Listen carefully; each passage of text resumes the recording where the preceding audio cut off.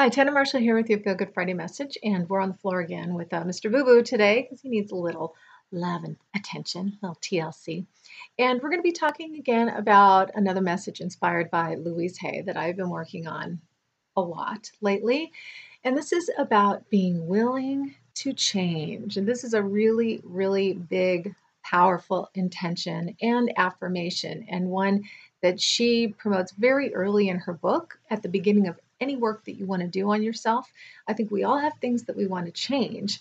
Sometimes you don't know what it is, and that can be challenging because you don't know where to begin.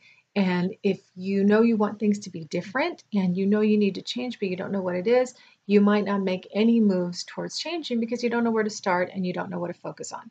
So let me just tell you, it doesn't matter.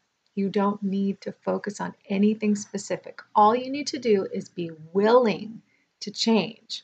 And this is just a great affirmation to use and to say to yourself in the mirror. If you're doing mirror work and you're doing your self-love work and looking in the mirror and going, I love you. I really love you. If you want to change, or maybe you just want things in your life to change for the better, but you don't have specifics, just look at yourself and say, I am willing to change. And another thing that Louise suggests, because it makes it even more powerful, is touch your throat when you're saying it, because this is very powerful. This is the point in your body. This is the chakra that's all about voicing what you want, putting your voice out into the world. And it's also a point of change. This is where you can make changes in what you say and what the intentions that you set are that are put forth through your voice. So touch your throat and say, I'm willing to change. Do it with me right now. Touch your throat. I'm willing to change.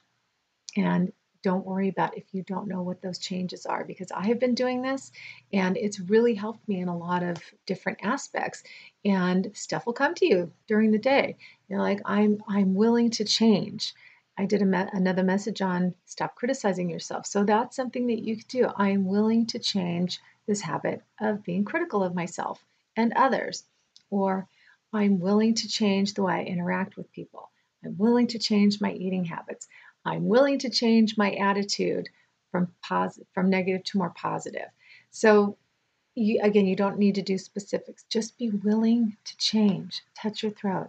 Say it often. Louise suggests that you say it 10 times. I'm willing to change. I'm willing to change. I'm willing to change. You can do the other 7 by yourself. So don't worry about the hows or the whats. Just do it. Just say it. And when you do it on a regular basis, you will notice that you are changing and things around you are changing and the people around you are responding to you differently. So it's a very simple practice. This is a very simple message about this today. I'm willing to change. It's even pretty amazing to feel the vibration in your voice when you're saying it. So do it with me again. I'm willing to change. And just keep doing that. And know that those changes are going to be positive, and expect positive changes from doing this practice on a regular basis. And it's one that I'm really enjoying. And, a lot of these things I haven't done since I first read Louise's book. I first found it in 1988.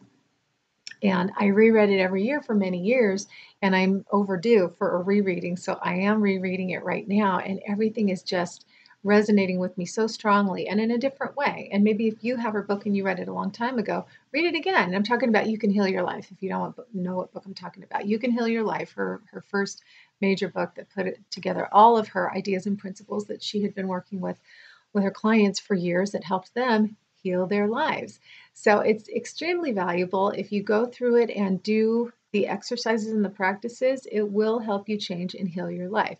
And this is early on in the book because it's very, very powerful. So if you want to make changes, even if you know specifically what they are, let's not focus on specifics right now. Just be willing to change and allow that all to kind of come forward in the order that it's supposed to, in the way that it's supposed to, that will ultimately work out for your highest good. It's another affirmation that she always has. Things are always working out for my highest good.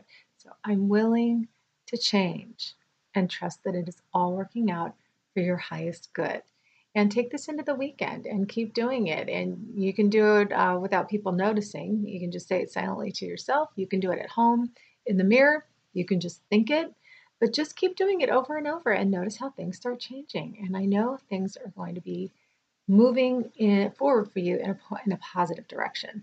So, and I'll keep reporting back to you about all the results that I'm getting too. So you will have some kind of evidence to look at when you are starting to do this for yourself. If you have doubts or you don't think it works or you're just feeling like you don't feel like doing it, this is powerful stuff and it's really, really simple.